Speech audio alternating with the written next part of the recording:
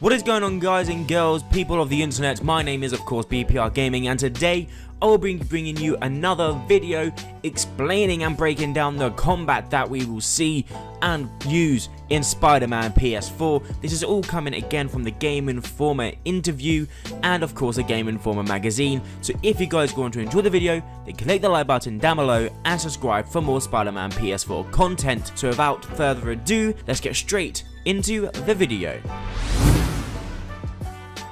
Along with swinging through the city, Game Informer also got a chance to get into scuffles with assorted enemies. Combat is fast, aerial, and does not rely on extensive combos. Instead, it's about managing the group around you, jumping between enemies, and dodging attacks with the aid of Spidey Sense. You build up a power meter to pull off finishers similar to the way you do in the Batman Arkham games, and you can also work gadgets into combat. Much like the web-slinging, there is also an undeniable rhythm to fighting, and it feels great. Spider-Man is an acrobat, and the aspect of his heroism feels properly integrated into his need to punch faces. Spider-Man's animation is worth calling out specifically when it comes to his combat. He moves with incredible speed and ballet-esque grace, and when you do pull off finishers, the camera moves in to show off slowed down close-up of what is happening. This isn't uncommon, slowing down the action to give players a better look, but I was particularly impressed with it in the Spider-Man game. Seeing the movements of his individual fingers as he pushed down an enemy to the ground in midair really gave a sense that nothing Spider-Man does with his body while in combat isn't a well thought out maneuver. Holding down the punch button launches enemies into the air, and throwing out webs to pull off swinging kits is useful and encouraged. The Game Informer writer was also impressed with the amount of environmental hazards integrated into every scenario. The most common one was grabbing an item, either a barrel, a vent cover, a wooden pallet, etc., with your webs and swinging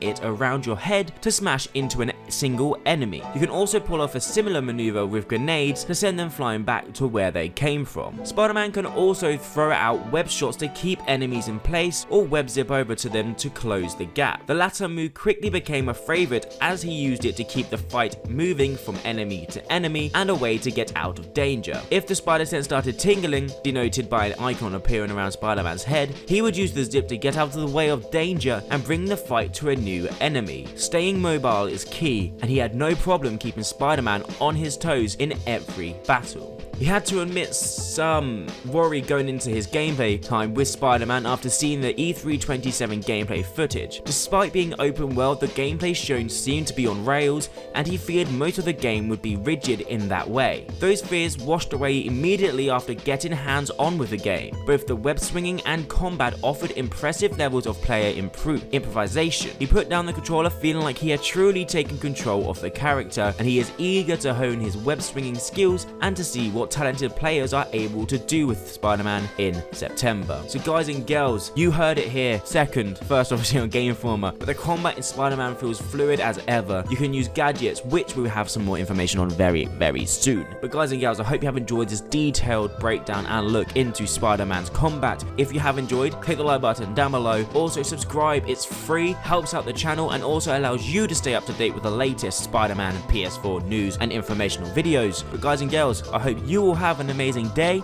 and I'll see you in the next video.